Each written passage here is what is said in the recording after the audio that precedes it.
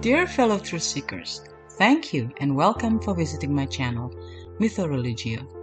MythoReligio is a series of books about religious comparison studies between the stories in Judaism, Christianity, Islam, Hinduism and Buddhism, directly from their sacred books and world mythologies, hence the name MythoReligio. The purpose is to retrace the prehistory of humanity, since I am not fully satisfied with either the explanations from the point of view of creationists nor evolutionists. There are so many missing links in both explanations. If you feel the same, then you are on the right channel. In this book series, I will also analyze about the prehistory of humanity from the archaeological records, modern scientific point of view, and other alternative theories, such as the ancient alien theories and Atlantis or Lemuria legends. After thorough research of circa 30 years, I recognize many similarities between all religious stories and even mythologies, and surprisingly, some of them are in accordance or even beyond modern science that have been proven as correct. Thus, I came to the conclusion that all religions must have come from the same source. And all these religious stories and mythologies, although heavily jumbled up, are actually telling one mega story, the true prehistory of our common ancestors. This mega story is quite different than what we have been told to believe and will truly blow your mind, as it is more fascinating than our imagination. If you have watched the earlier videos in this channel, I believe you can see some of the similarities too. If you haven't and you truly want to do a religious comparative study, I suggest that you do so. The best way to do a comprehensive religious study via this channel is by watching the videos starting from number 1 and continue until this present video and so on. That way you will see a clear pattern. For deeper analysis that I cannot share in this platform due to its sensitive nature that leads to the above conclusion, kindly read the books that are available in ebook format that can be found in my website www.mythoreligio.com or the physical books at Amazon in color or black and white version. Timeline of Evolution Part 3. Dear fellow truth seekers, in my last 2 videos I have shared with you the first and second part of Timeline of Evolution for our science versus religious study. In those videos, I have covered the Hadean Eon, that is the formation of the Earth where there was no oxygen yet. The Archean Eon, wherein the Great Oxidation Event took place, i.e. an event when oxygen filled the oceans and eventually the ozone layer forms. The Proterozoic Eon, when life starting with single-celled organisms began to evolve into more complex, and the Phanerozoic Eon, that began with the Cambrian explosion, where all major animal phyla started appearing in the fossil record. And from simple animals such as sponge evolved into fish, then amphibians and tetrapod, 4-legged animals, including reptiles. Then a major split happened between the sauropsids or lizard-faced reptiles and synapsids, mammal-like reptiles. Now I will continue with the rest of the eras within the last Phanerozoic Eon until just before the appearance of primates that finally led to the appearance of modern man or Homo sapiens. So let's continue. 251 million years ago, Permian-Triassic extinction event. The Permian-Triassic extinction event eliminates over 90 to 95% of marine species and 70% of terrestrial vertebrate. Terrestrial organisms were not as seriously affected as the marine ecology. This clearing of the slate may have led to an ensuing diversification. However, life on land took 30 million years to completely recover. As the ecosystem recovers, it undergoes a fundamental shift. Whereas before the synapsids dominated, the sauropsids now take over, most famously in the form of dinosaurs. 230 million years ago, dinosaurs. Dinosaurs were the dominant terrestrial vertebrate animals during the late Triassic period until the end of the Cretaceous period. Dinosaurs were a varied group of animals. Paleontologists have identified over 500 distinct genera and more than 1,000 different species of dinosaur, and remains have been found on every continent on Earth. Some dinosaurs were herbivores, i.e. plant eater, others carnivores, i.e. meat eater. Although generally known for their large size, many dinosaurs were human-sized or even smaller.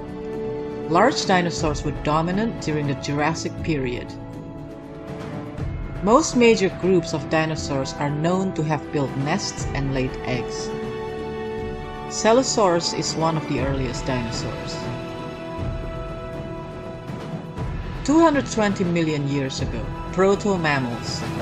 As the Triassic period comes to an end, another mass extinction strikes, paving the way for the dinosaurs to take over from their sauropsids cousins. Around the same time, proto-mammals evolved warm-bloodedness, the ability to maintain their internal temperature regardless of the external conditions.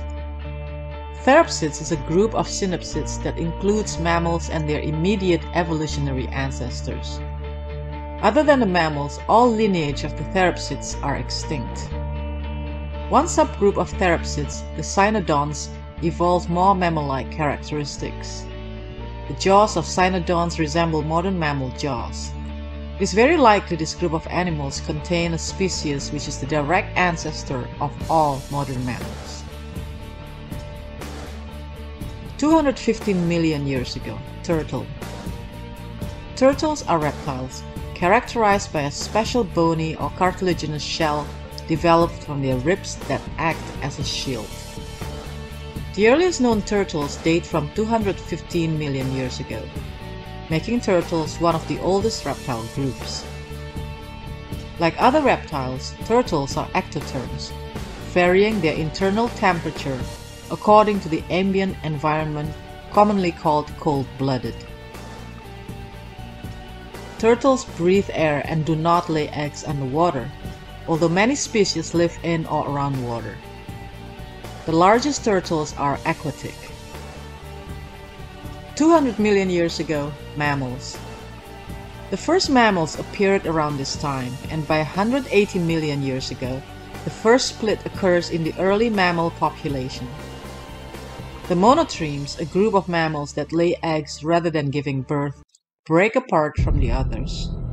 Few monotremes survive today. An example is the duck-billed platypus. 199 million years ago till 145.5 million years ago, Jurassic period, large dinosaurs. Large herbivorous dinosaurs were dominant during the Jurassic period. They were preyed upon by large theropods, a group of dinosaurs that includes bipedal, walk on 2 feet carnivores. 150 million years ago, birds.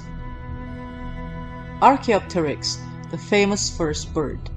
The features of Archaeopteryx are believed to be a candidate for a transitional fossil between dinosaurs and birds. 140 million years ago, placenta mammals. Around this time, placental mammals split from their cousins, the marsupials. These mammals, like the modern kangaroo, give birth when their young are still very small, but nourish them in a pouch for the first few weeks or months of their lives. 130 million years ago, flowers. The first flowering plants emerge following a period of rapid evolution. 105 million years ago until 85 million years ago. The placental mammals split into 4 major groups: Urcantologlaires, primates, rodents, and others. The Lauraceatheres, a hugely diverse group including all the hoofed mammals, whales, bats, and dogs. Xenarthra, including anteaters and armadillos. and Afroterus, elephants, aardvarks, and others. How the split occurred is unclear at present. 100 million years ago, the dinosaurs reached their peak in size. The giant Argentinosaurus, believed to be the largest land animal in Earth history, lived around this time. An early reconstruction by Gregory S. Paul estimated Argentinosaurus at between 30 to 35 meters or 98 to 115 feet in length and with a weight of up to 80 to 100 tons. 93 million years ago, the oceans became starved of oxygen, possibly due to a huge underwater volcanic eruption. 27% of marine invertebrates are wiped out. 75 million years ago, proto-primates split. The ancestors of modern primates split from the ancestors of modern rodents, for example, mice, rats, and squirrels, and lagomorphs, for example, rabbits and hares. The rodents go on to be astonishingly successful, eventually making up around 40% of modern mammal species. 70 million years ago, grasses evolved. Though it will be several million years before the vast open grasslands appear. 65 million years ago, Cretaceous-Tertiary extinction. The Cretaceous-Tertiary was a large-scale mass extinction of animal and plant species in a geologically short period of time. The extinction included all the giant reptiles such as the dinosaurs. The extinction clears the way for the mammals which go on to dominate the planet. 58 million years ago, Archaeological. A group of small nocturnal, meaning active at night, and arboreal, meaning living in trees, insect-eating mammals called the Archaeota begins a speciation that will lead to the primate, tree, and flying lemur orders. 55 million years ago, the Paleocene or Eocene extinction. A sudden rise in greenhouse gases sends temperatures soaring and transforms the planet, wiping out many species in the depths of the sea, though sparing species in the shallow seas and on land.